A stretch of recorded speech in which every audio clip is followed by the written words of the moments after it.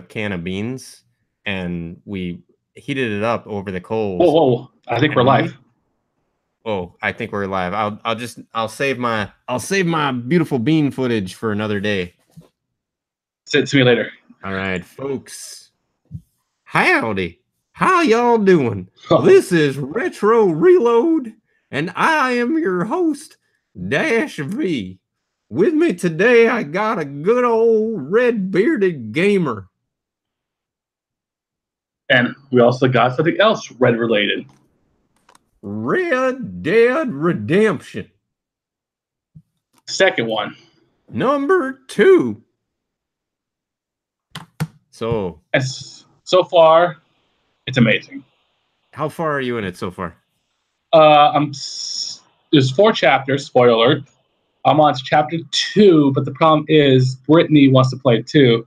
So I had to rush to the storyline so she can play it too. I was gonna say you're plowing through those chapters pretty quickly. So are you just skipping all the side missions? Sounds like yes. I just try to get far enough where I can unveil the map and get deep enough so she can enjoy the game without doing all the. Because you know how the first 2 hours of the game is. She didn't want to do that. I didn't want to do the first 2 hours.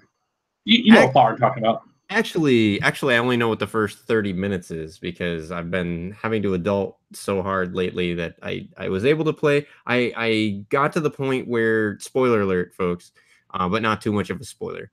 I haven't yet gotten to the part where it's actually open world yet.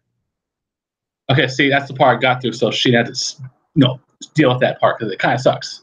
Gotcha. Yeah. So it is an open world game, but it starts out very, very linear. So they teach you how to ride a horse and all this other stuff. And there's what I liked about it though, like to its credit, even though it's not like it doesn't start out crazy immensely open world, is that it does do a pretty good job in terms of I actually bought just recently. So I bought Red Dead Redemption, the first one, Game of the Year edition, for the 360, but it works in 4K backward compatible on the Xbox One X. And I got a copy of Red Dead Redemption 2. I have not played the first one ever. It's good. Do you have the Undead Nightmare DLC with that one? It does have the Undead Nightmare DLC. That's probably one of the hardest DLCs I ever played is that one. It's actually really hard. Nice. Is it single player campaign DLC? Yes. Yeah, I'm pretty sure. It's been 10 years. So Red Dead 2, from what I understand, this is a prequel actually to yes, it is the first one. So it's really cool. There's 3 Red Deads. There's Red Dead Revolver, which was on PS2. That was a single player. Then you got Red Dead Redemption 1, and Red Dead Redemption 2 is a prequel to those.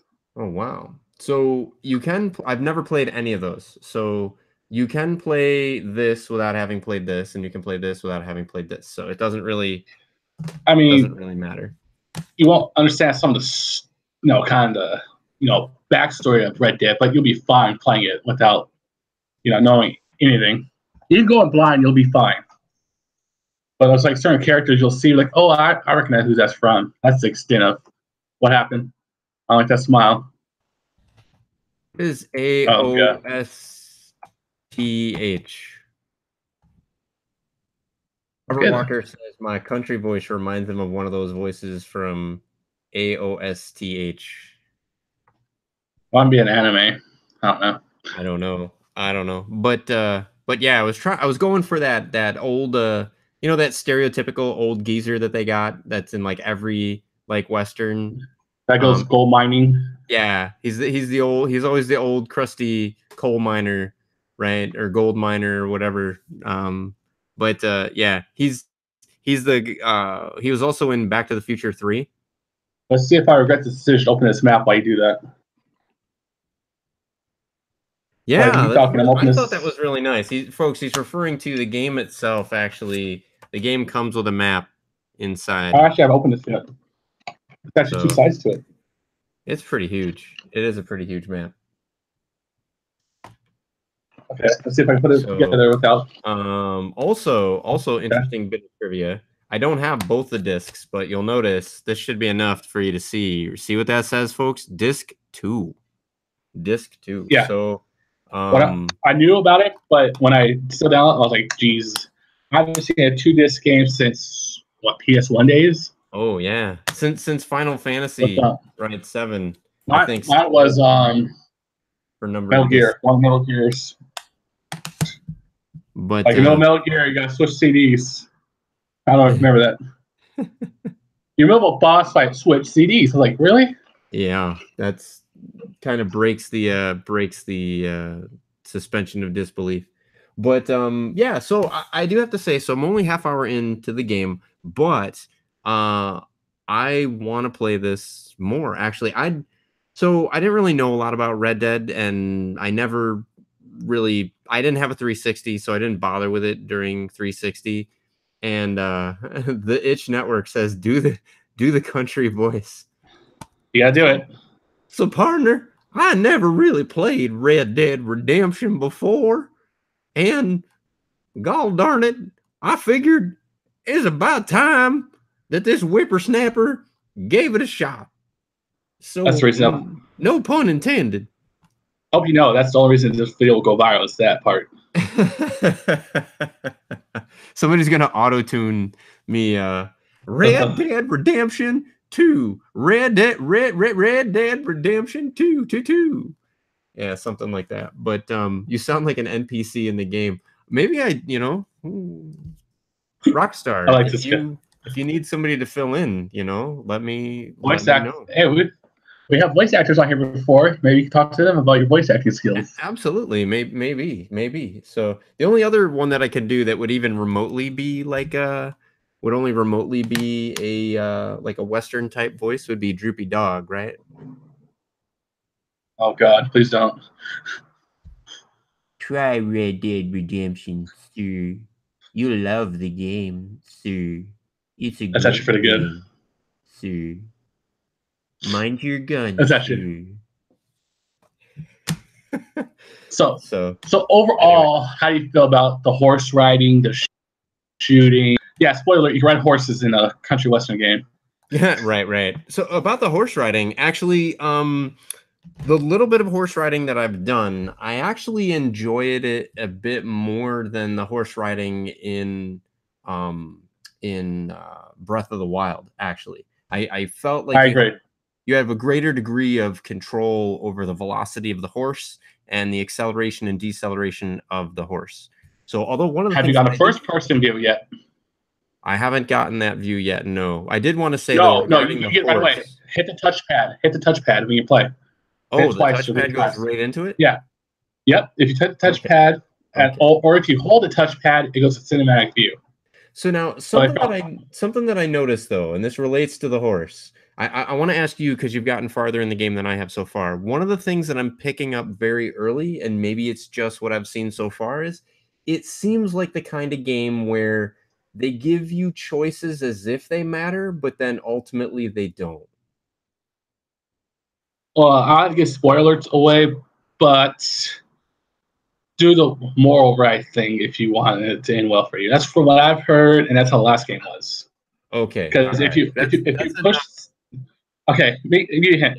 I think it's down on the D-pad. It tells you your reputation, and that does matter in this game. Okay, that's all I needed to know. Because what I meant by it seems like it gives you choices, and then they don't matter. Is early on, and I'm going to be kind of purposely vague because really I feel like the intro, like it's linear. It kind of holds you back from the open world. So we've already kind of mentioned that. But one of the things I think it does really well, at least for me, is I love story-driven games. And I didn't realize, honestly, here's how dumb I am. I thought that maybe this was like Doom or Duke Nukem, right? Like just in a Western setting. Like, and so thank you, dear. It's very story-driven. I got myself some taters, and I got myself some broccoli. But yeah, it's not Duke Nukem to the extent where you run a gun. This is, you actually got to be smart in this game, how you run the story. Yeah, and I really enjoy that. And I didn't realize it was so story rich. Because, I kind of wasn't expecting that. GTA, they're the same publisher. You can't go around destroying things. Red Dead, you can, but you'll pay for it. And I really like that. So, but one of the things that I noticed is, so early on, you get involved in a gunfight. Ooh, I'm sorry if I ruined that for anybody, a Western with a gunfight. But there's a gunfight that you get into. And as part of the gunfight, you find a horse, right? That you get to kind of add to your collection, I guess. And Yes. the game tells you, hey, make sure you hitch your horse, so it doesn't get away, blah, blah, blah. And so I'm wandering around trying to figure out, because it's snowing and it's dark, and I'm trying to figure out where the hell to hitch this horse. And then I hear some commotion, and the commotion actually sounded like something pretty dark was going down. So I wanted to get in there right away. So finally, I'm just like, screw it. I know I'm going to probably lose the horse. And I just leave the horse out in the middle of this field, like, total whiteout blizzard condition. And I just abandon the horse and go into the house and follow along with the storyline. 5 minutes later, we're all out in a cinematic cutscene, wandering the trail, going back to base camp, with all the horses, including the one that it was like, oh, we better hitch it up or it's going to get away. So that's what I meant by, I wonder if the game, sometimes developers will play these clever tricks because they know that, gamers are going to do a certain thing. And so they'll do things like add dialogue, or they'll add a situation where it appears as if you have a choice. It appears as if there's more depth in the game world than there actually is. As much as I would have been kind of bummed out that, damn it, I lost the horse. I still thought it would have been a really cool replay thing to have to go back and, I didn't hitch up my horse. And because I didn't hitch up my horse, now I don't get that horse. And maybe it affects the game. I mean, your main horse, because you can, spoiler, you can steal any horse you want, but your main horse will always be marked on a map somewhere. Mm-hmm. And I made a mistake of losing said horse, and I had to walk and find me a new one. Just like right back to my old one to get it back. Yeah, that took an hour. I was pissed. I was like, really? My horse is nowhere near me. Yeah. So it's a huge map. It's good to know that some of the other choices, right? Like I didn't know, I haven't gotten farther enough yet to know that there's like a reputation meter. I won't know the details, like but it does give you scenarios where you can do it the good way or the bad way, and it does affect your meter. Like I say, you push down the D-pad, and you'll see what I'm talking about. You'll see mine's in the middle still. So you get more choices in. If you're still with us, what are your thoughts on the game so far? If you have it. Yeah, I assume he does because he says I sound like an NPC from the game. Oh yeah, that's right. So, but I'm gonna do a quick shout out while you eat real quick. Oh, absolutely. I'm just gonna eat potatoes so that you can get a word in edgewise. All right. So, me and my girlfriend, we were recently at Universal Studios because I live in California. I'd never been. It was Halloween Horror Nights, which again, I never been to Universal, so I never been to Horror Nights. So right before, because we did a 2 o'clock till Horror Nights is over, so I got to enjoy the first part of Universal. Horror, HORROR, right? Not horror, WHORE. Yeah, HORROR for the Halloween. Okay, I'm like, wow, you take your girlfriend to Horror Nights? Like, how in the world? How is she on board with that? Like, I know she's not that, so I don't think that she'd be cool with you. I get that kind of freedom. Anyway, so right before we, it's an open relationship. Yeah, right before the Horror Nights actually started, we sat down and we were having beers. Yes, I drink people. No. Anyway, so yes, I drink people. But anyway, we're drinking beer, and this woman and her 2 friends said, "Can we join you? Sit down." I was like, "Sure." So I happened to get on top of gamings, and she's like, "Oh, you're a gamer?" I was like, "Yeah." She's like, "Oh, I work for Treyarch. If you know who Treyarch is, they're a publisher for Call of Duty." She's like, "Which?" I was like, I work for them. I if I remember right, she hires people. She's like, "Would you like a free copy?" I was like, "I mean, if you're serious, yeah." So she gave me her card and says, "Email me and I'll send you a free copy." Wow. So after she left, my girlfriend came back with the food. Because they were there for a while, and one of the people forgot their sweater. So we had a business card. So we called her real quick. "Hey, you forgot your sweater." So they came back, thanked us. The next day, I emailed her. I was like, "Her name's Jennifer Ripley." And yes, I can give the shout out I asked. I was like, "If you're serious, I'll still take a copy." She's like, "What system?" I was like, "PS4. Within a week, I got the new Call of Duty with a nice note, which I'm keeping, obviously. It says, "Hey, Jeremy, enjoy the game. Nice meeting you at Universal, Jennifer Ripley." So I thought it was cool because, within a week I had a game. So I had a chance to play it because I've been busy with my girlfriend's birthday. I went to the Green Bay Packer game, my first game. Then Red Dead 2 was out. So yeah, I'm going to get a chance to play it though. Yeah. So speaking of, haven't gotten a chance to play it, but so that's really awesome that you actually got, you got a free copy of the game. Um, I didn't get these free, but I did want to make sure folks know on the Xbox One X, Portal 2, which has been backward compatible, I think, for a while, now runs in on the Xbox One X in 4K, which is through the backward compatibility, which is awesome. But also the entire Orange Box collection now runs backward compatible on Xbox One and Xbox One X, and it's in 4K. So really awesome. So if you want to play Portal 1 and Portal 2 on a console in 4K, Xbox One is your jam, my friend, specifically the Xbox One X. So Jeremy stepped out for just a moment. He needs to go freshen up.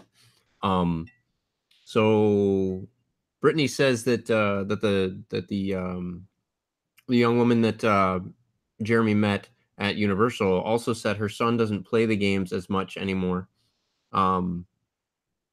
Nice. Very nice. So Brittany, what do you think of Red Dead so far? She hasn't played yet. She'll play tomorrow probably. Oh, so you're just warming the Yeah. pool. So I got to pack up the PS4 tonight, take it over, and we'll play when we get a chance. So you got Red Dead on the PS4 then? Yes. So even though my Xbox One's at her house, which would been easier, but oh well. I think, a word on that. If you have the original, like if you have the normal PS1, or I'm sorry, PS1. I'm mixing the machines totally.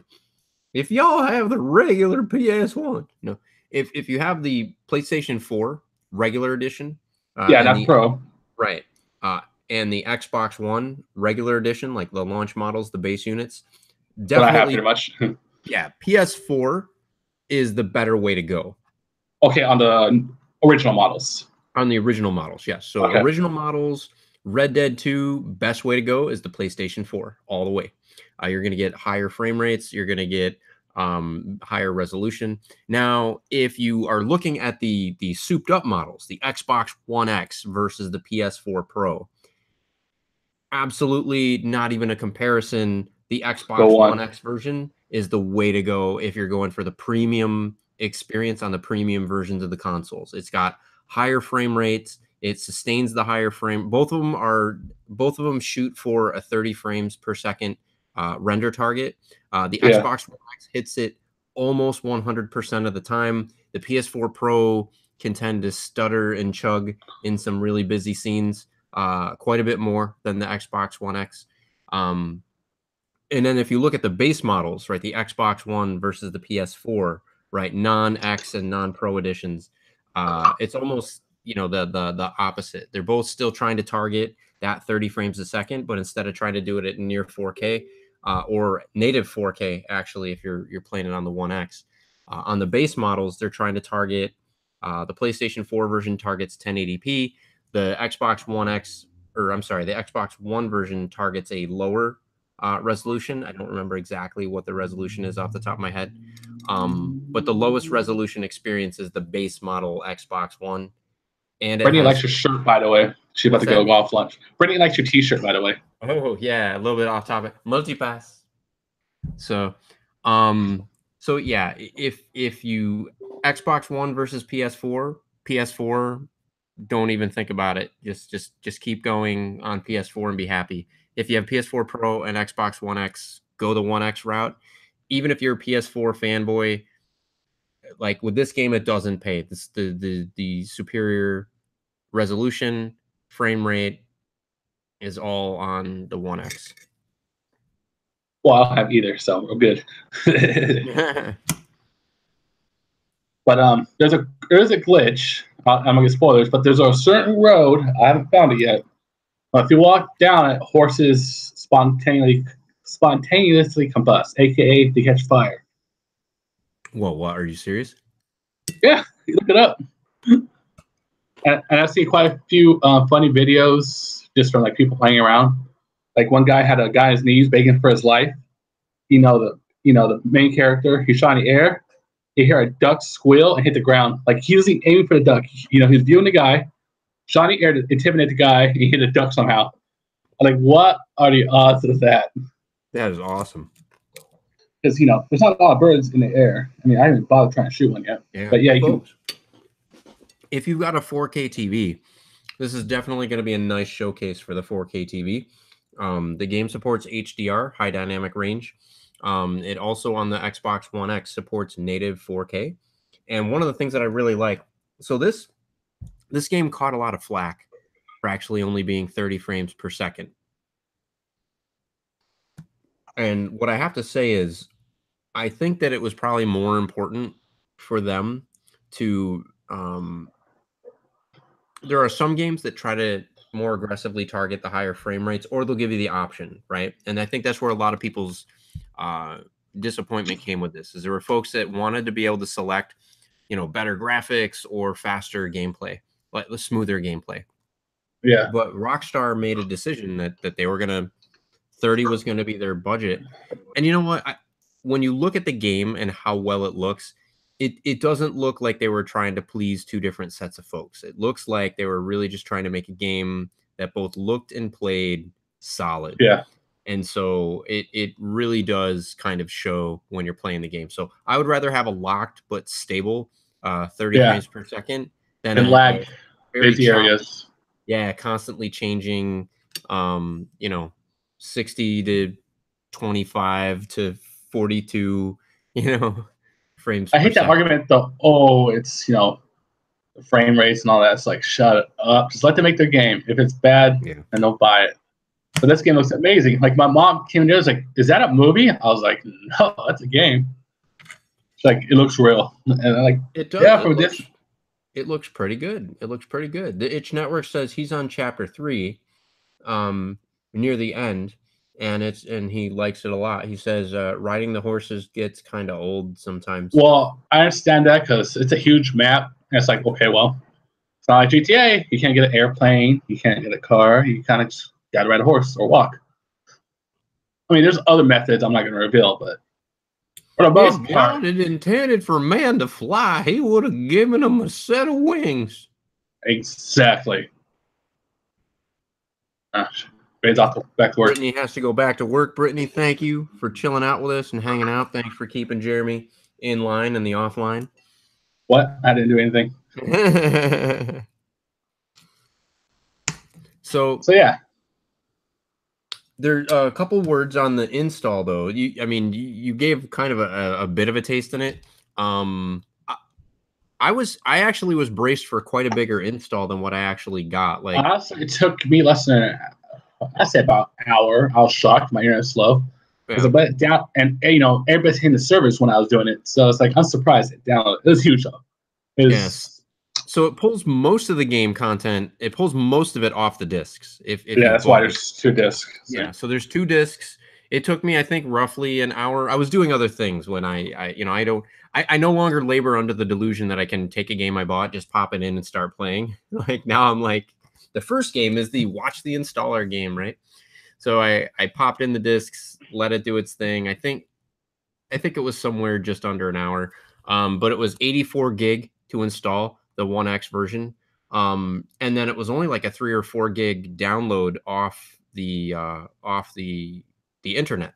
So it looks like, at least on the Xbox One version of it, it looks like, I want to say the 4K assets are right here actually on the discs, which is a difference from a lot of the other games. A lot of the other games, you install the game and it's the Xbox One version of the game, and then there's this massive download of all the 4K assets and everything. So I was kind of expecting the same thing here, but I didn't. I was actually watching the install, and the 84 gig came off the 2 Blu-ray discs, and then there's only like a 3 or 4 gig download over the internet, which was probably like day 1 patches or something like that. So anybody that's like thinking it's going to be this horrible, crazy all-night ordeal, if you buy the physical copy, that should not be the case. If you're going to download the whole darn thing digitally, then it's probably going to take a while. And online isn't available yet. The beta testing starts this month. And if it's ending like GTA was, it's going to be a shit show. Because I remember when GTA launched, I didn't get on for like 5 days just because the servers kept crashing. Yeah. So we'll kind of same experience the same thing. So now, are you an Itch network? Anybody in the chat, actually, feel free to chime in here. Itch, are you looking forward to the online capabilities? And Jeremy, what about you? Are you looking for the online? My crew's playing for the launch because I'm playing for my GTA 5 crew, so we all went over, and a lot of guys from my form are like, all right, but they'll drop off over the months. But there's be enough guys there for a while. I have no idea how online is going to be. Is it going to be just like GTA? You got to buy a lot of stuff, a lot of missions, or is it more? Okay, you guys can go screw around, which I'm looking more forward to. Just messing around, go hunting, go hunt down bad guys, go be bad guys. So you're looking forward to the online then? Yes. Yeah. So Itch Network is a little bit more. He's a little more, I guess. My speed on this. He says he's not at all looking forward to the online. He's just planning to play through it, beat it, and then he's going to move on to the next game. Okay. He's not a big multiplayer guy. Neither am I, but the way Rockstar did GTA 5, and the fact I have 80 days online, shows me I'll probably enjoy Red Dead. Because GTA is pretty much the only game I play online for the longest time. And I got bored of that because 80 days is a lot. To be clear, I don't have anything wrong with the fact that they're pursuing online. I don't have anything wrong with folks that are going to enjoy the online portions of it. Just online is not really my deal. Huh. He's on PS4. I should add it. Itch and his friends. Now, what would be nice is if this is maybe this will be another game that supports crossplay. That's hard to say because I know the recent crossplay I forgot what the game was kind of iffy. That's right. Well, I'm changing information in here. Oh no! Okay, yeah. Let me take a picture of that real quick. I hear you, Itch. If I do agree with you, Itch. If two things, if they support crossplay, right, and I have other friends that are playing online, I might actually give it a shot. But I don't know. Like I tried playing Fortnite with my son, and it's an incredibly frustrating experience. I've only played twice, and twice I was super drunk playing. So I think real experience. No, I mean I was really drunk both times. I don't. You probably still could have kicked my ass. That's how bad I am at that game. Like I don't I don't want to be. I either want to shoot stuff or I want to build something. I don't want to do both, right? Like I don't want to like build something and shoot people and try to not get shot at. Like that's not fun to me. Like building a house or a fort while getting shot at with a rocket launcher is not my idea of fun. Yeah. So after the twice, I was like, my friend's like, just playing. Like I'm good. Yeah. Drunk me didn't enjoy it, so sober me really wouldn't enjoy it. Yeah. I mean, I don't know. I don't hate on anybody that wants to play that game. My son loves the game. Loves it. Does he do the dances? He does the dances and all that other stuff. Like, I almost thought like when they started doing like the capture the flag-ish type things where like you can actually die and respawn. Those actually have me interested in maybe coming on board and playing because it's a totally different dynamic when the permanence of death is kind of taken out of it, right? Like if I know I can die and just keep coming back, I mean, there's at least a chance that I can kind of get to know the map and get to understand. Yeah, if I get murked the first 5 minutes of a game, I'm gonna get used to it. Right. And I know there's a sandbox mode now. There's a playground mode. But here's my experience with the playground mode, right? I'll be playing the playground mode with my son, and he switches it from co-op to competitive, starts shooting at me, kills me, right? Thinks it's hilarious, right?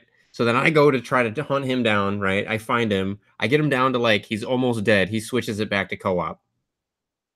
Yeah. I'm like, you son of a gun. So only having 2 people in the playground mode is incredibly boring. So I mean, yes, you could learn the map, but like if there's no stakes to it, like if there's no way to like win the game or win the match, it's kind of boring to just walk around for the sake of walking around. I haven't played that round. So it So the playground mode is, I guess, good for learning controls in the environment, but there's no purpose to learning the controls in the environment. Like I kind of need like a story. I kind of need like a mission. And then when I play online, it's too rogue. There's just not like, it's just a complete chaos free for all. And I get that some people like that, and that's what some people are looking for, but it's just not my cup of tea. And if you talk about when you're playing online and the kids are old enough to be your own kids, and they're like, "Can't add your best," you're like, no. There's like a creepiness factor behind it if you had a little kid. Right. That's what me and him were talking about. So yeah, these little kids are trying to add me. I'm like, I don't think so. Yeah, FP, you're right. I'm That's sad. me. I'm online. Hey, I'm like 10. I'm old enough to That's be your me. dad. Yeah. No, and, This one, and I'm FP, by the way. I had to switch accounts. okay. Fighter pilot. I gotcha. Yeah. So one of the things that really kind of gets me too, though, is just hearing my son talk about it and the detail that he goes in. Like, make no mistake, I don't think that that Fortnite is like a simple game at all. There's lots of kind of layers to it. Um, Weapons and how you use the weapons, the different game modes and the strategies that you can employ. All the different vehicles and things like that. You can have the shopping carts, the go-karts, all this other stuff. There's quite a bit of complexity to the game. That's actually one of my biggest turnoffs, is that I realize, and listening to my son just talk about it or watching him play, there's so many layers to the game. Somebody like me that's just going to sit down casually and play for like an hour or two at most a week. Yeah. There's no way in hell I'm ever going to be, good. I mean, I'm just going to constantly, I will only exist to basically increase other people's kill counts. Yeah, it's just like, because I know some guys that play 8-10 hours a day. It's like, I can't 8 to 10 hours all day. Yeah. Yeah, well, one game, because that's boring to me. Yeah. So for me, it's kind of like, Red Dead single player is kind of more my speed. It doesn't really matter if I haven't picked up the game in, a month, 2 months, a couple weeks, a day. I can You still might forget what you're doing. yeah, once I reorient to the controls, it's pretty much just pick up where I, left off. Pick up where I left off, and the difficulty curve on most of these games nowadays is relatively constant. So it feels like those single player experiences are more my personal speed. So there's an article a while back that we talked about where there were folks giving their impressions as to whether or not single player was dead. It's not dead. Red Dead proved that. I really hope that games like this prove that the single player experience is still alive and well, but that there can be room for multiplayer. I think another game that kind of did that, single player experience is solid, but then they dabble in multiplayer. Drake's, the Uncharted series there, right? With Drake. Yes, the Uncharted series. Drake, so. And H Network says games are super easy these days, which is true, because there's Atari and Nintendo games from back in the day I still can't beat. And he says, I think single player is going niche. I hope not, because for the most part, I like single player games. Yeah, there's a reason I'm waiting for Ace Combat, because I think there's going to be a multiplayer mode, but I'm after the single player on Ace Combat. By the way, it's in 2 months, 3 months. Yeah, I think the challenge is, right, that single player. Wait, Foxshot's in here. Wait, what? Fox? What? Yeah, he's like, not to brag, but I'm playing right now. Well, why aren't you on this show, huh? Damn it, Kyle. I mean, sorry. Damn it, you. No, I do have to say, if you want to experience both the games, right? I think I already mentioned before, Xbox is definitely the platform. You can play them both on, both at 4K. The first game actually upscales incredibly well. If you don't believe me, check out some of the reviews online. Some of the scenes in this game upscale very, very, very well. You should send Foxshot a link to this one real quick so you can join us real quick. Oh, I don't know. Does Fox think he's gonna actually join, or is he teasing He us? says, I didn't know. Well, I sent him a link. I didn't know. Did you send him a link? Oh, shoot. Not yet, but my fucking computer's running slow, so yeah.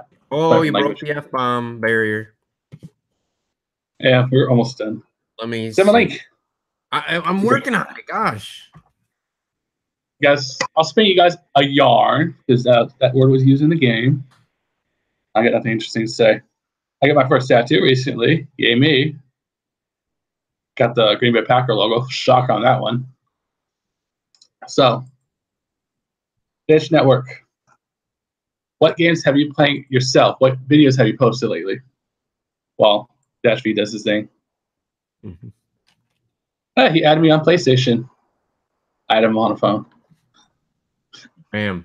All right. So I sent Kyle the invite. I know you're listening. I miss him. His gorgeous hair. Because, me and you are both bald. Every time he's on the show, I feel like I want a pizza. I know. I feel like I need to grow my hair again, but I don't have any hair. It's So because that starts. it's because your lady friend, right? No, it's because I got bad genetics. You know the struggle, Chris. My goodness. So H Networks uploads some few podcasts, and he's played some Dragon Quests. Yeah. Working on a really weird Pokemon Red Let's Play. I think, Okay, let's. Itch Network What? brings up some good points about I do think ultimately I think multiplayer does have some financial and business edges over single player. If you look at it, I mean, you're not necessarily gonna, short of doing things like speed runs or things like that, or high score competitions. Generally, a lot of single player games, like this one, for example, you're not gonna have like Red Dead 2 single player tournaments, for example, right? Yeah. So, but with a multiplayer game, right, like Call of Duty or whatever, absolutely, you could do tournaments and sponsorships and all kinds of all kinds of stuff. Um, so I think that the investment in single player games, it definitely can cost a lot more for a company to invest in a single player experience. Sometimes the replay value can be lower because, especially in a game like Red Dead 2, I've seen some people say that they started out really really excited with it. Well, they started out kind of get me to the open world, get me to the open world, and then once they got to the open world, they were like, "Wow, this is amazing." And then after 3 4 days of the same kinds of side quests, they just said, I'm just going to go back to the story and finish this darn thing because I want to be done. So the upshot of multiplayer is that to a certain extent it can kind of be a new game every time. I mean, the weapons are the same, the maps are the same, but the experience can be completely different depending on the teammates that you get, depending on the foes that you find yourself facing off against. The game, there's quite a bit of variability in each match and in the outcomes depending on how people are paired up. So I do think that you're right, Itch, that there's definitely some financial, incentives there. You can charge money to people for the service of being able to connect online and play with their friends. Every major, Sony's doing it now, Nintendo's doing it, Microsoft is doing it. You can do the tournament gaming thing, all that stuff. So I hope that single player doesn't become a niche. In fact, Brian Shea actually wrote an article. That was the article I was talking about. There was an article in Game Informer a couple months back that actually talked about how he put forward the idea that single player is not dying; it's actually evolving. So maybe that evolution means it becomes a niche.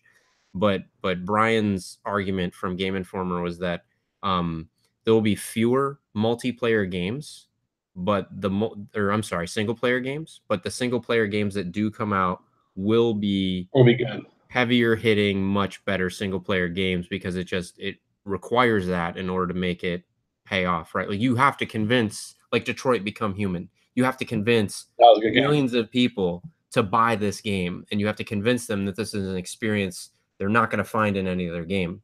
And one of the things that single player can do is it really can kind of guide an experience. It's very hard to have an intro as compelling as Red Dead 2 in a multiplayer game. So there are games that attempt to do that, like Destiny. But once you get into the multiplayer, you realize the story didn't actually matter. So in here, Okay, story matters a bit more. I have a question for Itch Network. He says he's doing a really weird Pokemon Red. I'm a fan of Pokemon. I have Pokemon Red in my Game Boy right now, actually. So tell me, what's weird about this gameplay? Or let's play. Itch, sorry. Yeah, sell me on this Let's Play, Itch. I actually do like Let's Play. I will watch a good Let's Play. So let's hear it, Itch. Unless you want to get no spoilers.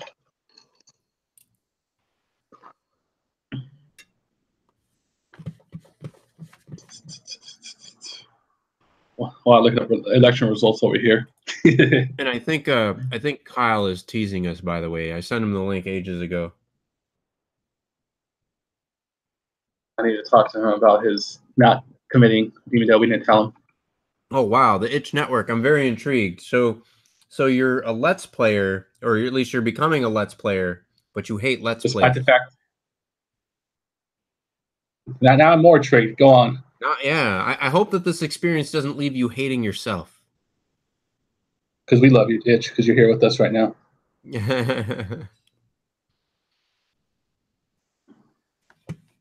hell? Come on, computer. Stop being stupid. Oh my goodness, here comes Kyle. Oh, sorry, give me just a second. I'll be right back. That's all right. The Itch Network says he made a Let's Play of Chrono Trigger, but filmed it documentary style with a made-up character named Tex Andrews. Wow. Okay, I have to check this out. Yeah, we'll have to check that one out. Is Tex Andrews, was that inspired at all by Tex Murphy?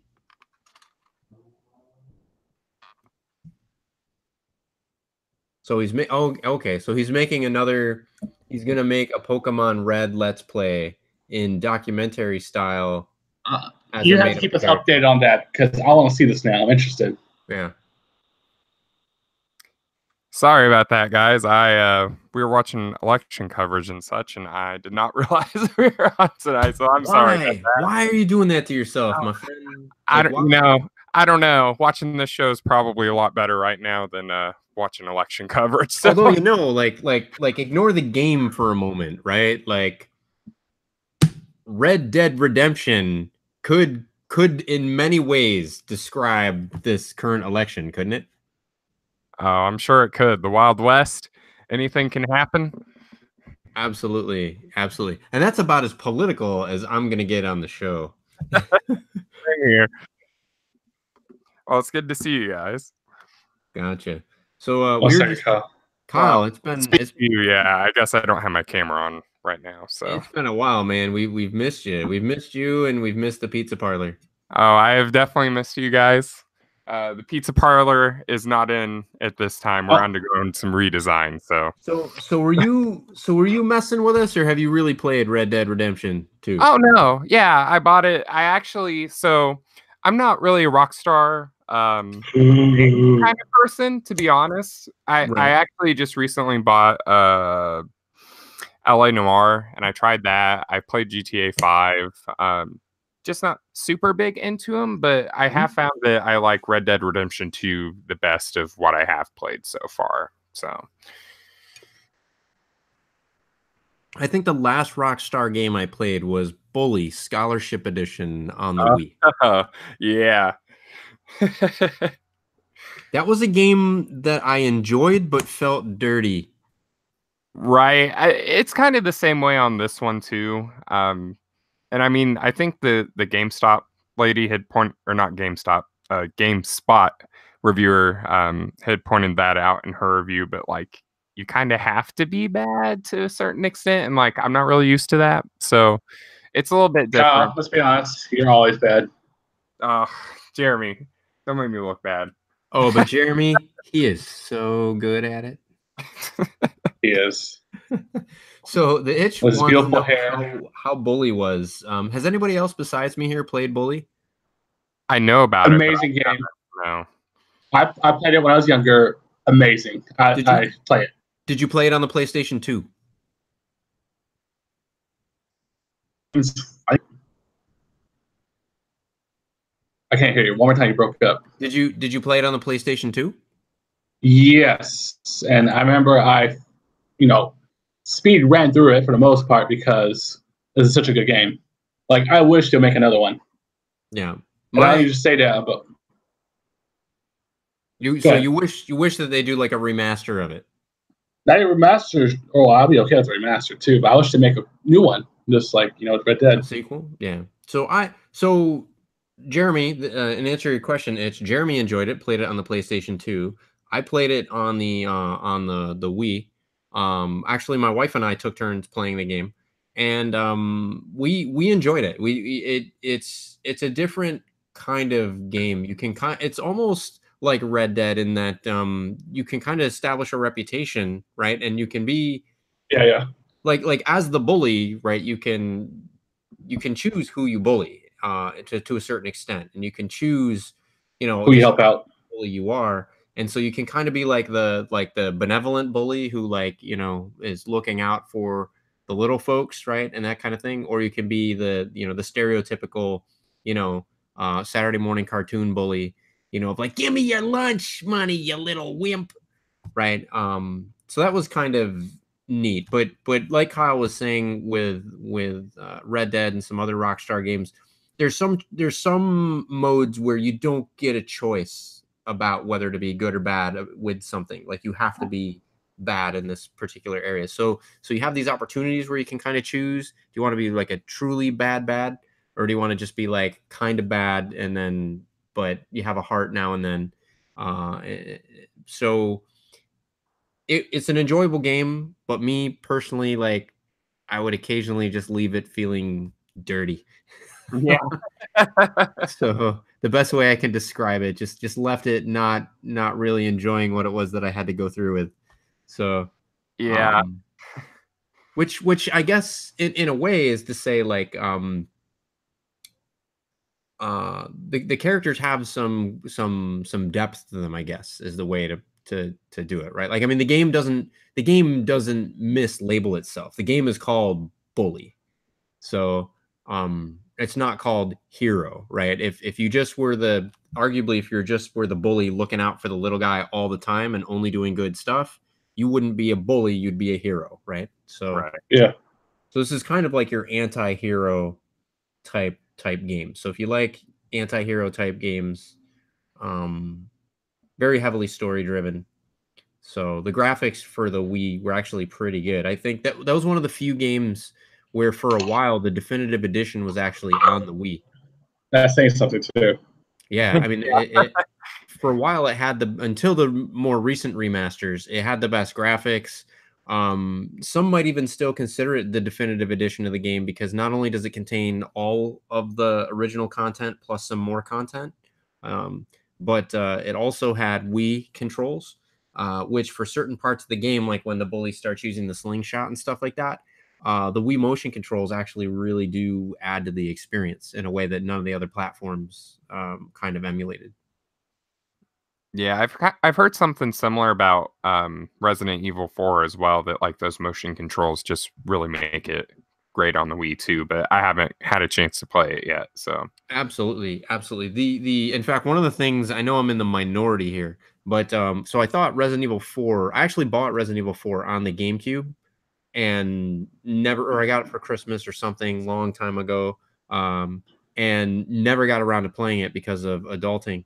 Later, I ended up picking it up. I decided I wanted to actually play it, and I 2 minutes into the thumbstick thing, I'm like, you know what? I heard there's a version on the Wii, and I really had enjoyed Metroid Prime and the motion controls. So I played Resident Evil 4 on the Wii, and I enjoyed it so much. I beat it multiple times, did multiple playthroughs, unlocked just about every mode and extra, and the Wii version was just packed with extras and everything. Now wow. later they re-released it on other platforms as well, but I didn't have that much fun with the Resident Evil until either before or since, until Resident Evil 5 Gold Edition with the PlayStation 3 Move controls. Same thing. Played through that game with my son in couch co-op. unlocked just about every single, thing that there was to unlock, played through all the different, all the different modes and everything. Was really bummed out to find out that Resident Evil 6 and beyond had completely ditched and abandoned any motion controls. I thought that it was just done so well, and it was so different from the way that you're used to playing Resident Evil. For me, it was really tough to go back to like dual analog sticks after I've been able to like literally I could hack at the zombie with like I'm hacking at a zombie, right? Like, and now you got me back to like boring. It just doesn't do the same thing for me. That's cool because I didn't realize Resident Evil 5. I know a long time ago you talked about playing that in an episode, but I didn't realize that had motion controls. Gold on edition. That one. Gold edition. Okay, just the gold edition. You have to have gold edition, yeah. Which actually was complete bullshit for folks that were early adopters, because if you'd purchased Resident Evil 5 and then purchased all the DLC, which would basically amount to the gold edition, they never released a patch for Resident Evil 5 proper they claimed a whole bunch of technical limitations and Sony patching procedures and limitations and everything. So so a lot of people were so disenchanted, right? That because a lot of people had bought like the original game and then 2 or 3 DLCs, and then they just wanted like, oh, okay, there's 2 more DLCs left. Well, I might as well get gold edition and get the move controls. And then when they, and then so some of them thought that if they just bought the extra DLCs, that would give them gold edition. And then they spend all that extra money to find out not only did you spend more than anybody else because they paid full price for the game, right? Imagine you pre-ordered the game, paid full price. Now imagine you paid full price for every DLC, and now there's a gold edition that's like $25 to $30 that literally has everything that you just paid almost $100 for. And oh, by the way, that one has the motion controls, none of the single patches that you downloaded that you just paid almost $100+ for. Yeah, has that. So wow. So yeah, gold edition did not sell as well. And all right, honestly, guys, I gotta go. Okay. Yeah. All right. We'll see you, Jeremy. Take it easy, Jeremy.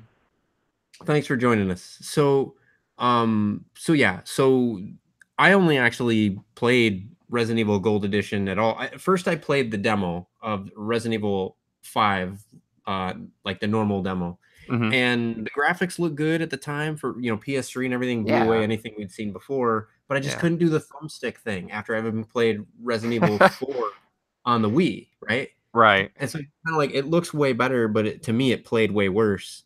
And so I just kind of set it aside. And then, fast forward like 3-4 years later, I've gone on to get like a PlayStation Plus subscription, right? So I could have all my saves backed up in the cloud. And 1 month, Resident Evil 5 Gold Edition was free to PlayStation Plus, subscribers. So I'm like, I like free.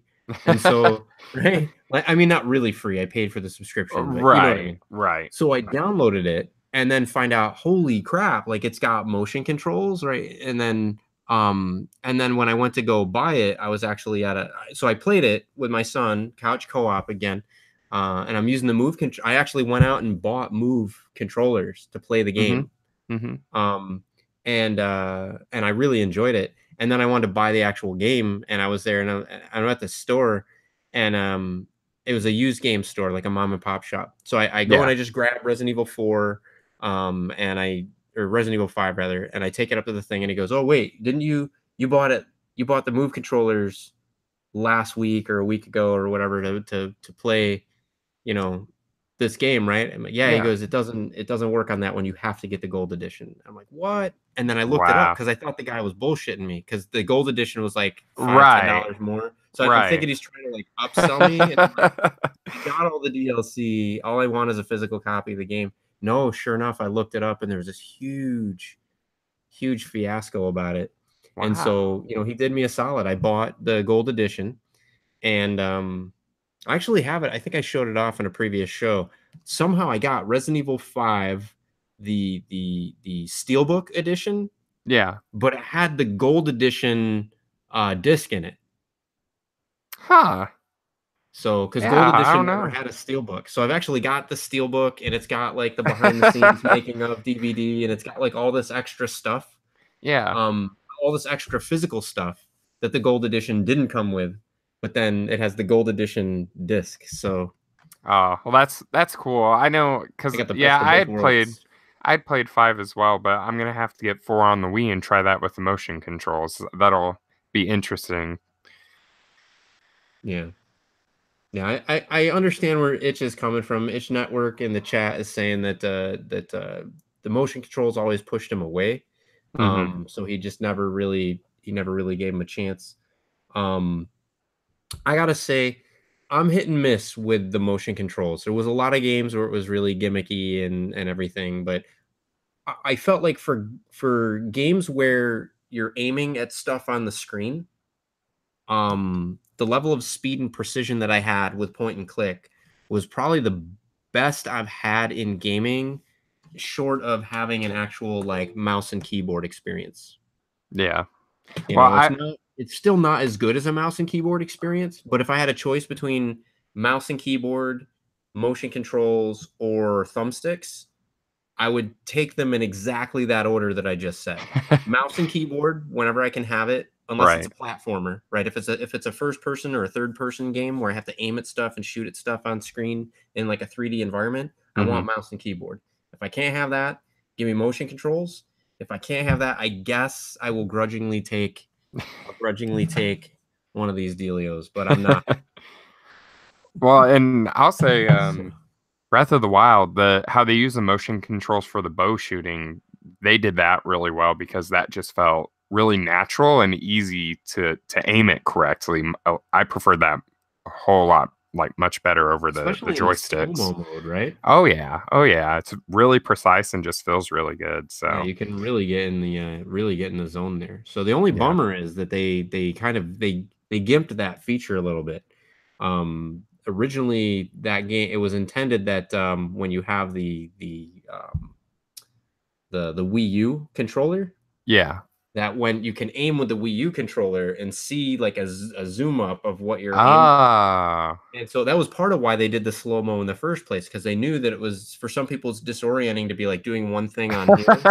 But like literally their idea was that like in the game on your TV, all this stuff is happening and you can just do stuff normal or whatever, or you can right. shoot in this special way where literally you pick up the Wii U controller and that's like Mhm. your bow and the screen is like your sight, if you will.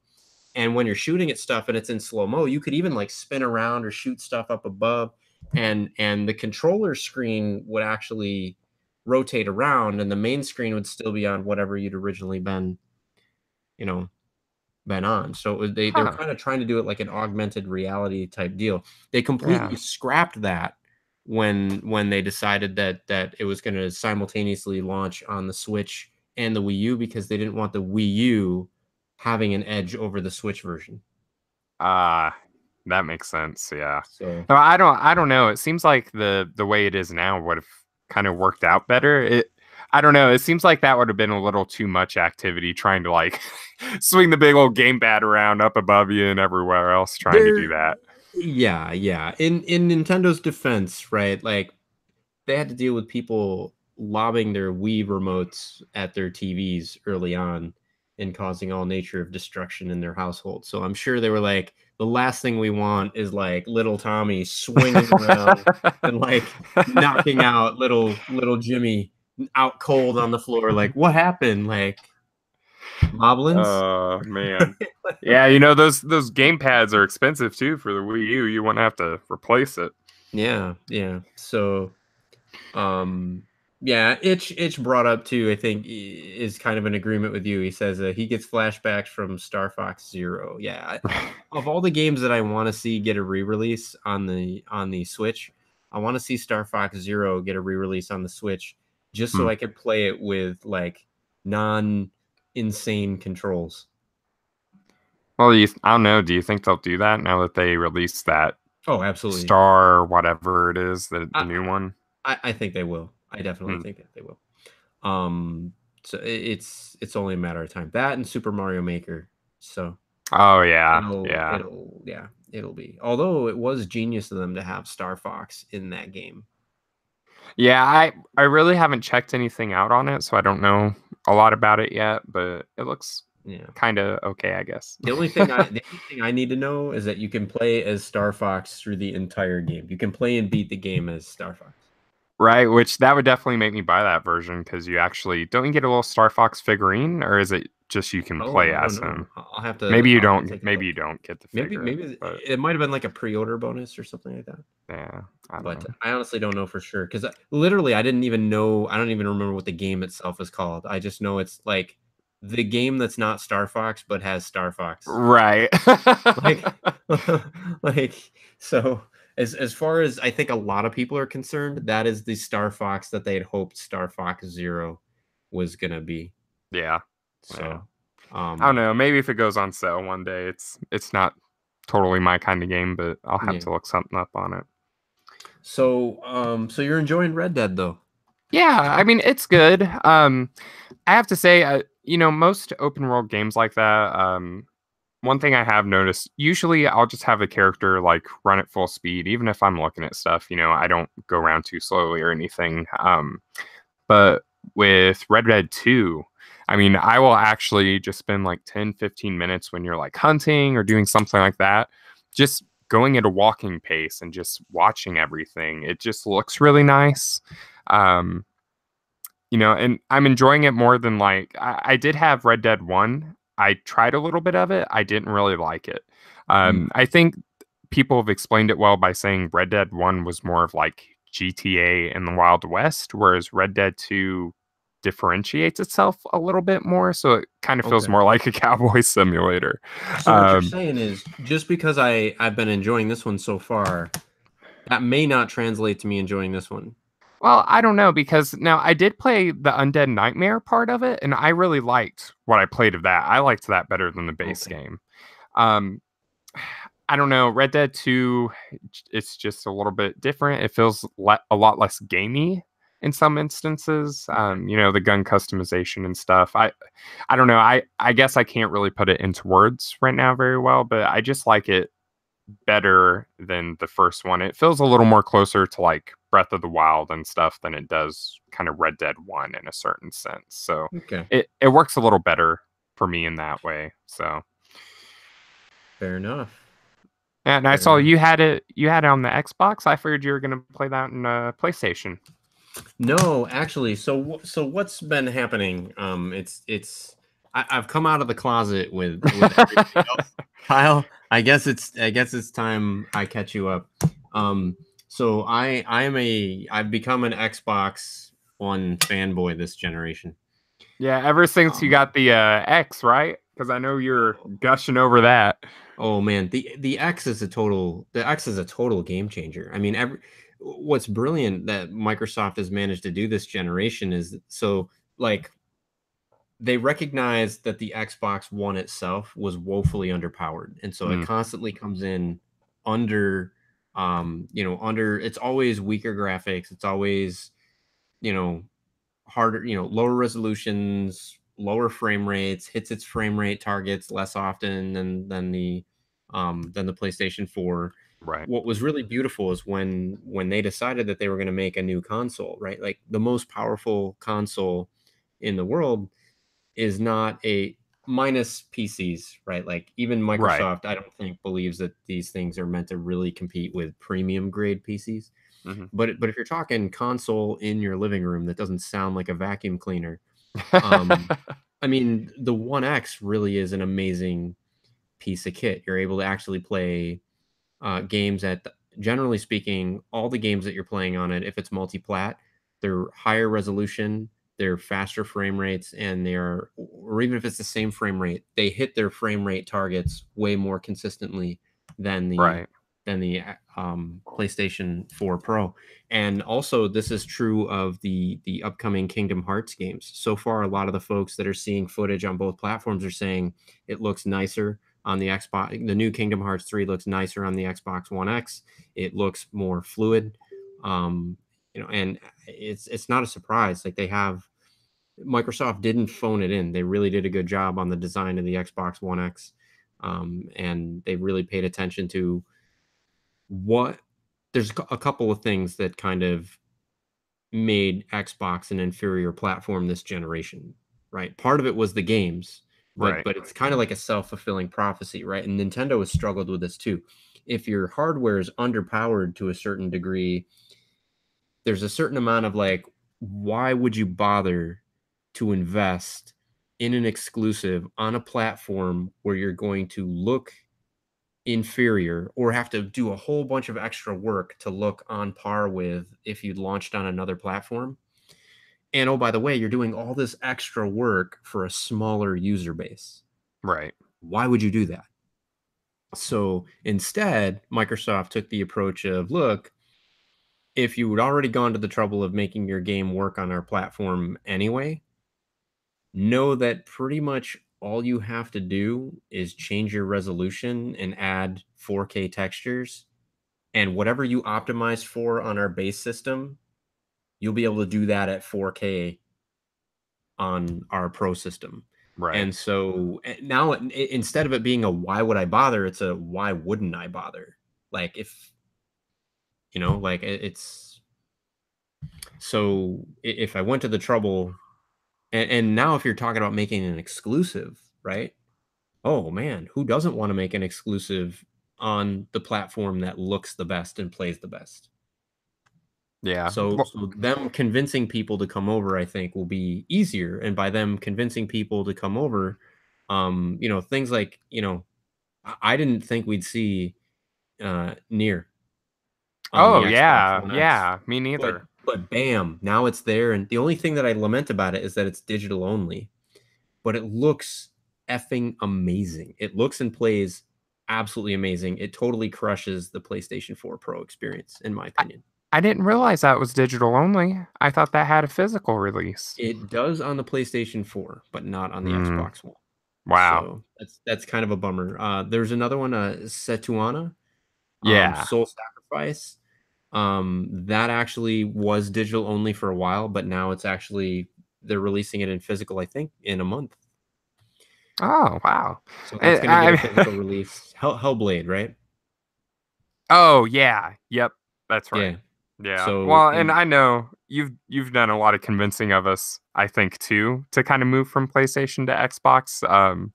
I mean, because just like you're talking about with how they've kind of come out with like these accessibility controls and some other stuff, because I wasn't really huge on Xbox, but I know the more you do that stuff, the more like you kind of got to give it to them. yeah, being able to actually play my son and I mean, this game, Oh, I love okay, the orange box. So good. yeah. So the orange box, and this is a weird thing. So when I looked it up, orange box actually, the 360 version of it was actually the superior version of the game. The PlayStation 3 version of it ran at slightly higher resolution, ran at Hmm. slightly better frame rate, but had a bunch of crashing and glitching problems that the 360 one didn't have. Wow. So I read 7 or 8 reviews that were all saying like, if you want it to look the best when it's running, buy the PlayStation 3 version of the orange box. If you want to actually enjoy playing the game, get the Xbox 360 version. So I think it's even better now that like, okay, cool. Now it's also, up res to 4K and all that other stuff. Right. So and higher unlocked frame rates and all that other stuff. So but still that's a single player experience. Couch co-op though, right? So now you're telling me I can play Portal 2 couch co-op with my son in 4K on a console? Right. Like sign me the hell up. So I think Microsoft has been knocking it out of the park with backward compatibility.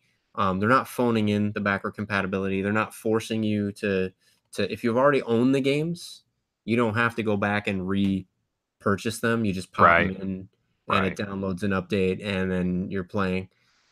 So I thought that was really, really good. The fact that the definitive edition of if it's a multi-plat, the definitive edition, I'm sorry guys, it's going to be Xbox One X. Now that said, I do have a PlayStation 4 Pro as well, and Sony is still crushing it with exclusives, right? So I'm Yeah. not completely delusional, right? Like if you want to play games like Detroit Become Human, which is definitely a game worth getting and playing, your best experience with that and only real way to play it is going to be on PlayStation, and the best way to play it is going to be on PlayStation 4 Pro. Yeah. So, yeah. So the itch says he's not going to be going to Xbox at this point. So he says no exclusives, which I I understand that what you're saying is the exclusives don't appeal to you. There's quite a few really good exclusives that I think folks that are missing out, even if you're not going to go 1x, I think that there are enough exclusives to maybe go with the base model and catch some of these games while Mm, you can. Especially because Microsoft at least is making the statement that backward compatibility is not just a gimmick that they're hoping to apply this generation. They claim that over half their gaming that they're recording on the system is folks actually playing backward compatible titles, so in one form or another. mm, And so the pitch that they're making right now is that for the foreseeable future, they want to have more incremental revisions to their consoles, and they want to seriously they want to do those revisions with backward compatibility up front. yeah. And so now Right. if they do that, I don't know. This is Microsoft, right? The wind could change direction tomorrow. But that's a far cry from Sony going, nobody wants to play their old games. And then they give us 17 re-releases of Shadow of the Colossus. So, Yeah. Uh, yeah. so, now granted they're doing it a bit differently. They're like fully remastering and updating the games and all that other stuff, but still, I mean, there's only so many times I want to buy Shadow of the Colossus, right? Right. So, so they kind of acknowledge that people want to play their old games, but really what Sony is saying is that we don't want to support you enjoying your previous investments in a way that doesn't require you forking over more cash. Whereas Microsoft seems to be saying, look, buy it new or bring the old one. We don't care as long as you fire it up on our console. Yeah. So, which I kind of really kind of respect about that. So that's got me going, and so exclusives. I got a little bit sidetracked, but exclusives on Xbox. If you haven't checked it out, you should. Recore Definitive Edition, Cuphead, Ori and the Blind Forest, Ori and the Will of the Wisps, which is the sequel that's going to be coming out this upcoming year. There's going to be Mm. a Battletoads game coming out next year. There's also the Forza games. Hey, look, I know people love to hate on Forza. I actually downloaded the Forza Horizons demo, the latest one. Yeah. Pretty friggin' impressive. It's pretty good. The graphics are pretty amazing. The control is pretty tight. Seeing the seasons like change while you're in the middle of the race is kind of pretty cool. So now you can say that those aren't true exclusives because they're also available on the PC. That said, for me, um, PC gaming is not really something um, I do a whole lot anymore. I don't have any issues with PC gaming. I understand you're going to play, you can build a better rig, you can play at higher frame rates, all that other stuff. I don't know. For me, I guess um, what I really like about my consoles is that there's even with having to do the installs and download patches and all that other stuff, I don't have to install drivers for my controllers to work. Right? I don't have to, update my video card in order to make sure the game runs at all, like type of thing. Whether I'm playing on the base model Xbox or the Xbox One X, the game will play to some acceptable degree. And same thing with the PlayStation 4. So with the PC, you're forking out a lot more money to play the game, better. And even if you're not forking out the more money, let's say you get a modest PC like $500, $800, you're probably doing a lot of screwing around with drivers and updates and all this other stuff just to get the game in a playable state. I don't have time for that anymore. I just want to pop in the disc. If it needs to install, fine. I'll go have dinner. I'll come back after dinner. I'll play Red Dead 2. I don't want to like get it, install it, fire it up, and then find out, oh, either I can play it in a way that it looks like ass, or I have to go buy a brand new video card that's going to be another $300. Like, that's not fun to me. So, Yeah, I mean, and I have a PC as well. I honestly I don't do much gaming on it. I mean, it's nice because Steam and you have the digital sales. So if something's Yeah. on there super cheap, I'll buy something like Yeah. that. But just like I'd bought Darkest Dungeon on there. Yeah. But the problem is you can put hundreds of hours in that game, and for all those hundreds of hours, you're gonna have to sit at your PC instead of like if you get on Switch, you can take it around with you, Absolutely. and So I'll do my PC for like very specific things, or if there's a really good sell. But I'm kind of Yeah. the same way where it's just more convenient to just pop the disc in and let the Xbox auto update and just not having Yeah. to deal with any of that. So Yeah, I do have, lest anyone think that I'm a PC gaming hater. I'm looking at my Steam library right now. I've got 115 games on here. I'll tell you some of the gems. So I've got 20XX. I've got Alan Wake, which is one of those, to our person in the chat's comment earlier, arguably not an exclusive, right? It's an Xbox One exclusive, but you can also play it on PC. So I got Alan Wake, Alan Wake's American Nightmare. I got the Angry Video Game Nerd Adventures. Um, I've got the Apogee Throwback Pack, mm. which probably people are like, "What the hell is the Apogee Throwback Pack?" This thing is pretty interesting. So the Apogee Throwback Pack, if I can load it up here, it's got Blake Stone. I don't know if anybody even remembers that, but yeah, it's got Blake Stone. It's got Rise of the Triad. It's got what else we got on here? Blake Stone it's like an old school, like a Wolfenstein-esque type 3D game. So kind of very cartoony in its presentation. I can't even see I think there's other things in here too, like Probably I like Captain Keen and some other stuff like that, right? I don't know if Commander Keen's in there, but it does have Halloween Harry. It got renamed. It wasn't called Halloween Harry anymore after it got renamed. I don't remember what they renamed it to. I think Alien Storm or something like that. Oh, yeah. It's Yeah. but lots of really good games in the throwback pack. I've got Bastion, A Bird Story, Black Ice, Broforce, Burnout Paradise Ultimate, Prisoner of Ice, The Cave, Child of Light, Crisis Warhead, Dead or Alive 5, Deja Vu 2, Doom, Double Dragon Neon, DuckTales Remastered, the entire Duke Nukem collection. I mean, Duke Nukem 1, 2, 3, Manhattan Project for Duke Nukem. I got the Escapists, the entire Fear trilogy, Final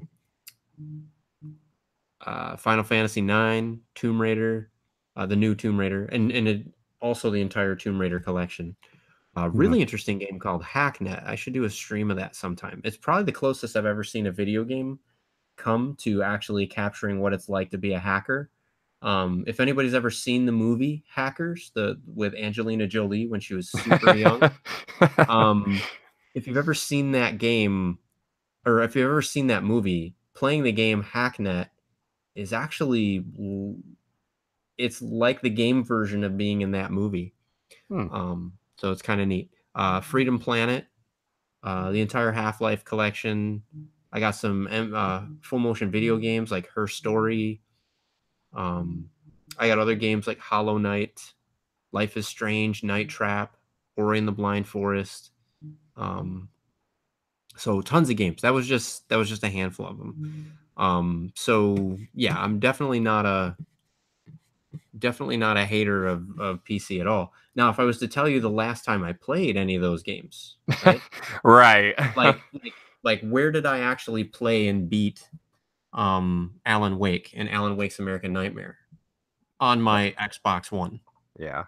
Right? Where did I actually play and beat Quantum Break on my Xbox One? Right? And one of the interesting things is that that fact that the games aren't exclusive, it's actually a really cool thing. Like you wouldn't think it is, right? Because it's like, well, I can buy it on PC or I can buy it on Xbox. Well, here's the thing that's amazing. So that was my Steam wish list, or my Steam, not wish list, my Steam library, a portion of it. Microsoft has actually got me to start reconsidering whether or not I'm going to purchase something on Steam or Microsoft Store. Because if I purchase it on the Microsoft Store, either on my Windows 10 PC or on my Xbox One, for a bunch of the games, I get it on both. Like, for example, Right. Pinball FX, I have on both my Windows 10 PC and my Xbox because it's Play Anywhere. Yeah. Cuphead, I have on both because it's Play Anywhere. Alan Wake, I could have had Play Anywhere, but I bought it I bought it in physical copy, which I still don't regret. But Quantum Break was kind of the same thing. Like I was really torn. Like, do I just get a digital copy of Quantum Break and then I have it on both Windows 10 and Xbox, or do I get it in physical? Ultimately, I decided to get it in physical. But they have me at least thinking about it. If I get it on PlayStation 4, that really is exclusive by all meaning of the word. I have no idea if it's going to work on the next console. Right. Sony's still being kind of cagey as to whether or not backward compatibility ever again is something that they want to do. So every time I buy a PlayStation 4 exclusive title, I buy it going, I better play this while my PlayStation 4 still works and while Sony's still on board with it, because it'll really suck if I put this into my backlog and then, 5 years later, 6 years later, I decide to go back to it and my console doesn't work and right, it's not supported anymore, or I can't download the patch or whatever. Right. When I'm buying it, by and large, when I have a choice which console, I'll double check a review just to make sure it's not totally broken on the Xbox. But unless it's like completely broken, I'm just going like, all right, Microsoft, take my money. And in some cases, I'm literally like Pinball FX. I think that's a digital only title. Why the hell wouldn't I just buy it on the Xbox and also have it on PC? Because occasionally Right. I do game. Like we'll finish up a show or something, and I'll decide, hey, I want to play some Back to the Future pinball or something like that. Or now the Bally tables, the Bally and Williams tables are available Hmm. on Pinball FX3. So I don't mind. I don't mind doing that. But I'm not like, I think part of it is the configuration of my house. Like my computer is on the third floor in the loft. My couch and my 55-inch television, 4K, blah blah blah, is downstairs in the living room. Right. So when I walk up the stairs from the garage and reach the living room from like a 9 to 10 hour day at work, do you think I really want to go? I know it's only 2 more flights of stairs, right, to arguably play a better version of the game on my PC, but it's not so much better to me that it's worth it. And then plus, I'm not with my family anymore, right? Like I'm in Right. my own space, which is kind of cool for broadcasting and things like that, or doing like a review or something. It's less cool when like just because I want to play this game doesn't mean I don't want to be in the same room as my wife and son, Right. right? While she's reading a book or, he's watching, something on Netflix or something like that. So that's kind of, I guess, where I'm coming from. But I totally get, you know, I 100% agree the better way to play it's on the PC, graphically and things like that. So Yeah. Well, and he mentioned too in the comments, asking if we ever do games. That is something we've talked about doing before. I know that we just have issues about, at least on my side, internet speed's kind of an issue around this area. I think time zones are a challenge too. Yeah, that too. I'm in a separate time zone from Chris and everyone else, so it's kind of a challenge working around that as well. So I'm sure eventually we'll have something up where we get a chance to do that, but we just haven't got to that point yet. So Yeah, we're working it out. I'm actually looking into Mixer. Looks like it's going to be another Microsoft thing. Mixer looks like it's going to be the platform to kind of make some of that multiplayer streaming happen. yeah. So they really, Microsoft is kind of doing a pretty good job, I think, with that. I'm not delusional. I'm not claiming that it competes with Twitch or anything like that. But I don't think that they're necessarily trying to. I think Twitch is really good for, I'm a single gamer wanting to kind of talk with my audience and present to my audience and play some games. Mixer is really intended for like group collaborative co-streaming, right? Like I want to play the same game as you and I want people to be able to see me and you, and if we're playing with 3 or 4 other people, those 3 or 4 other people as well. So they're both streaming platforms, and Twitch is still definitely the more popular and more known platform. But I gotta hand it to Microsoft. I think Mixer is trying to scratch an itch that from day one with us doing this, video broadcast, Google Hangout type thing, we've wanted to be able to do something like this with very low lag and streaming. We've experimented with it a couple of times and it hasn't really worked because this platform just really isn't built for that. So, but Mixer is. So I'm not saying that we're going to switch over 100% to Mixer, but I wouldn't be surprised if in the future you saw, you're probably going to see us doing some more streaming of game actual content, and that's probably going to be through a platform like Mixer. Yeah, we'll have to see how Red Dead 2 multiplayer works out too, because I tried GTA 5 multiplayer and I feel like it's a lot of people just kind of shooting all the time when you're not wanting to get shot and stuff. So hopefully they fix some stuff in that, because see how that goes. But yeah, one of these days we might get around to it. So Kyle, my friend, it was a great surprise to have you on the show. Oh, it was a great surprise to be on. So the Itch Network, I'm looking forward to. Keep us posted, please, about your I'm intrigued now. I'm gonna go check out your existing documentary style Let's Play that you did. And I'm also looking forward to your new upcoming one for Pokemon Red. So definitely hook us up with some, either hit us up on Twitter, definitely follow us and share some of that stuff. We'll retweet it as we see it, and drop some comments, down in the doodly doo when you've got some new stuff. We'll definitely subscribe and check that out. So also, if you liked what you saw, come on back, chat with us again in the future. It's been really kind of fun having you there in the chat and exchanging our different views. So I completely respect your embracement of the PC dominance. So I used to be that way. I don't know. I think I got a feeling it's just me getting old and tired out. So, but maybe I don't know. Once I go into retirement and I have infinite time, yeah, right. Maybe I'll go back to PC gaming, right? Start putting together that game museum. I think that's the other problem for me too, just to kind of wrap it, is that I'm on a computer all day for my job.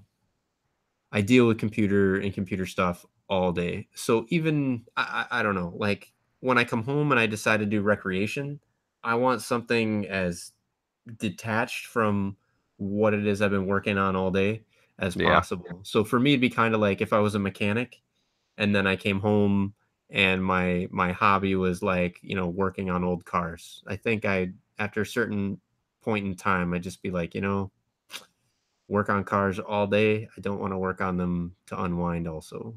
Yeah. So I think if you're someone that you've got a different, career path or something like that, absolutely.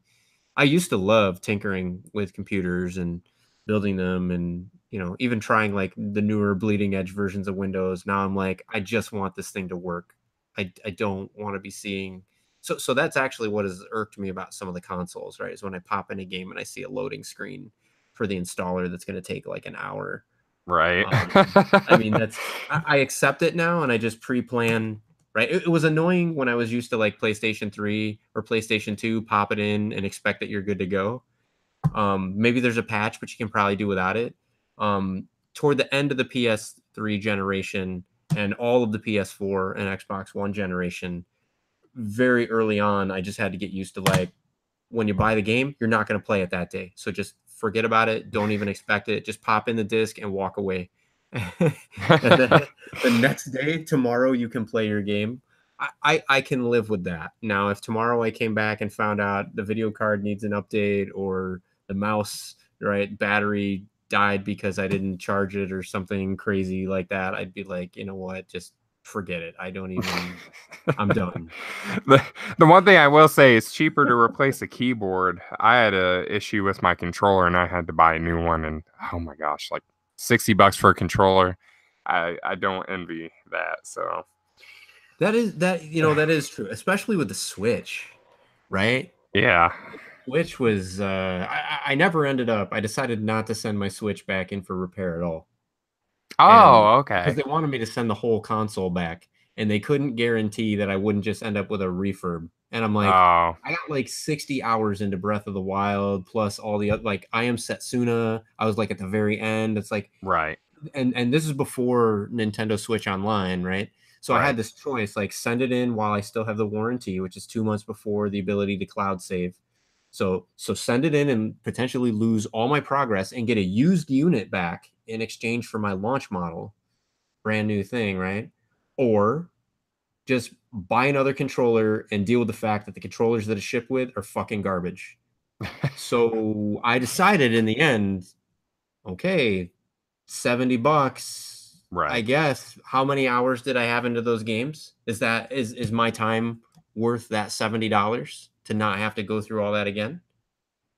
right. Yeah, I guess. So, and then I went back on it, and when I got there, I saw that I could get a Hori controller because it was only the left stick that was broken. Uh-huh. I was able to get a Hori controller to slide in that's like Zelda themed for like $25. Oh, well, there you go. So, yeah. So I'm like, okay. And I only play it in handheld mode. The Hori controller you can only use in handheld mode. Uh-huh. But yeah, so $25 and I saved myself a whole bunch of, lost game saves and all that other stuff. Right. So, but yeah, PC, I mean, I guess in a way, like it can kind of be cheaper and kind of not. Like my keyboard, I think was cheaper, but my mouse is like I think this is an $80 mouse. Oh no, I just used a $10 mouse. So no, I have to have the extra buttons and everything. Like when I game like Crisis, this is the exception to everything I just said about console versus PC gaming. I do not fucking care. Like the only way to play Crisis is on a high-end gaming PC. Period. Right. End of story. Yes, I know that Xbox just launched the Crisis trilogy in backward compatibility mode. It so if you read the reviews, here's what's hilarious. Running Crisis on the Xbox One X in backward compatibility mode, I would argue gets you the performance that the game should have had when it launched on the 360. Because like the 360 version of the game was like super cut down graphics and all this other stuff, right? Yeah. And it's running at like 15 frames a second in some scenes, Oh, right? great. Now on the Xbox One X, it can actually sustain 32 frames per second. Nice. Don't ask me why 32, like why they picked that. Like, so 60 was too much, but maybe 30 was just like, no, we can go, we can give you a little bit more. Go for 32. But anyway, Yeah. if you're gonna play Crisis, the only way to play that game, and I would even say Skyrim, games like Skyrim, games like Crisis, those games are clearly meant to be played on a PC. Games like Quantum Break and games like Alan Wake and things like that, these are games that were designed first for a console and then ported to the PC. Mm.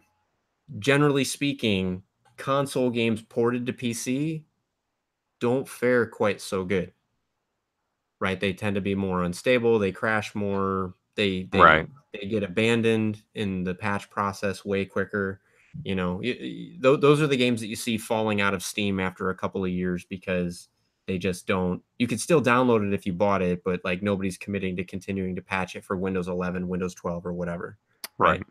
right? It's not like games like Doom where it was birthed on the PC. Someone will make sure it continues to run into perpetuity, right? Kind of thing. Yeah.